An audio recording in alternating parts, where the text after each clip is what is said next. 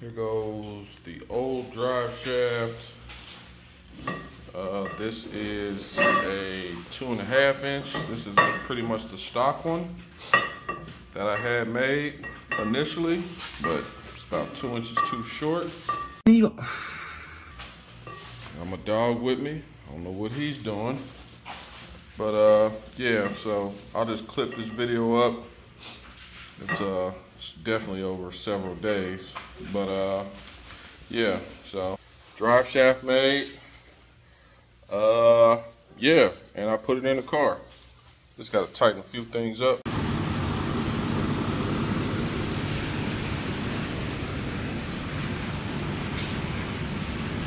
Trying to get a drive shaft made. All right, so that's RPM.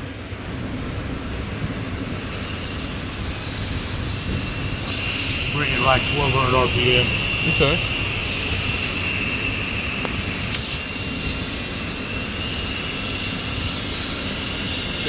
RPM. All right.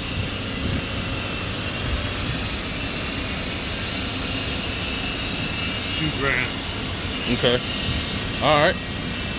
Usually about $2,000, 2,500. You're about 80 something. Okay. If you're in a car ready to start looking at the tax. Bet. That's usually what mine is about. Okay. At 80, 85, I'm looking at 2,500. All right. Depends on your gear. Okay. All right. Well, this will be a super short video. I'll add the other 2 parts to it. I'm recording a video of this. You see, got the drive shaft. It's longer. I'll add a picture of the mistake.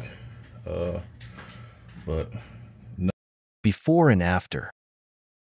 Nothing is tightened up because I gotta get the car higher off the ground to tighten up those back there. But let's see. As you can see, yeah, everything makes sense now.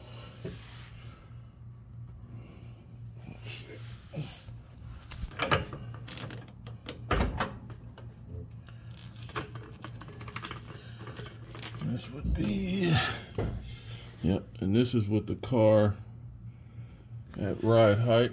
So yeah, everything's making sense now. 3-inch drive shafts.